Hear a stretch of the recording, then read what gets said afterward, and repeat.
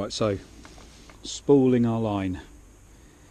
Something we've all got to do, but let's be honest, it can be a right pain in the arse.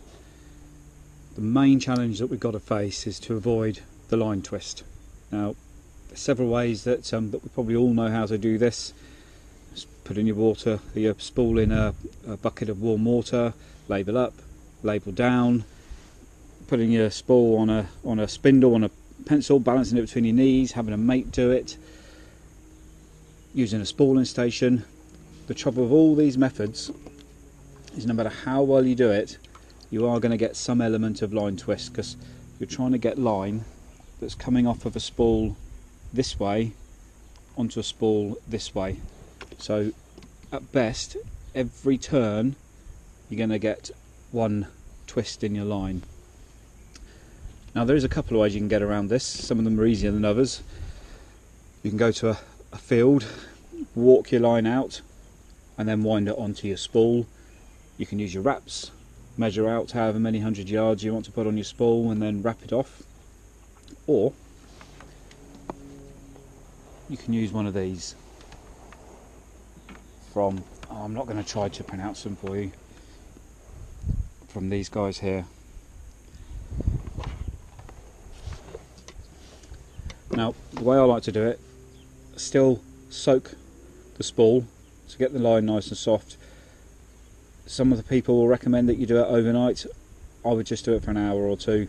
The trouble, if you do it for too long, it can take on too much water. It will go on lovely on your spool, but then as it dries it will shrink up, and you'll find, particularly as you go deeper into the line, that it will start getting a little crinkly. It won't behave very well, might start to cause frap ups, and may even weaken the line as well. So just do it for a couple of hours, make it nice and soft and supple, and then all you do, attach it onto the device, clamps in,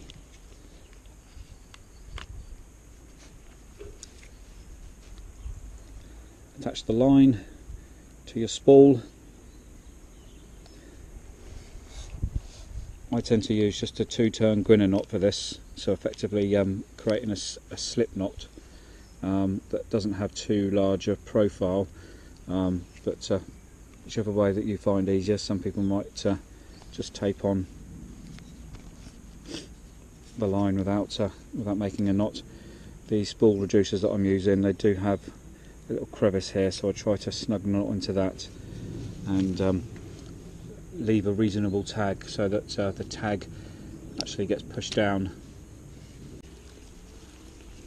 And then just simply wind it on, and for every twist that you would potentially get in the line, the spool itself twists. Now you can adjust the tension of the line with the nuts at the top, and you'll find this is a very simple one-man operation that won't take you very long at all.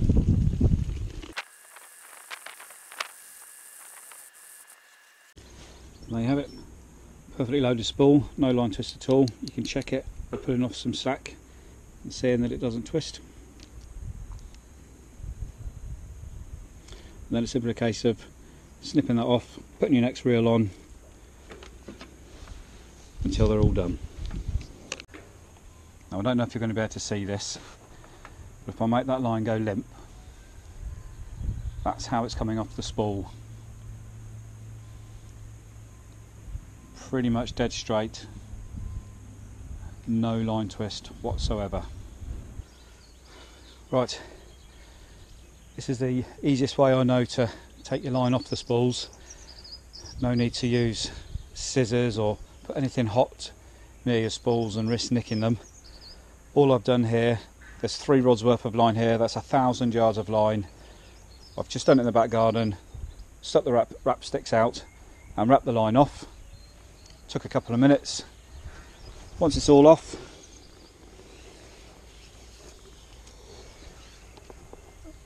just lift it off,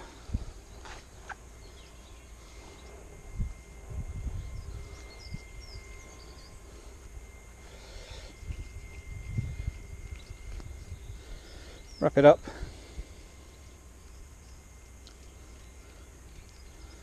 and then it's just off to the nearest line recycling bin.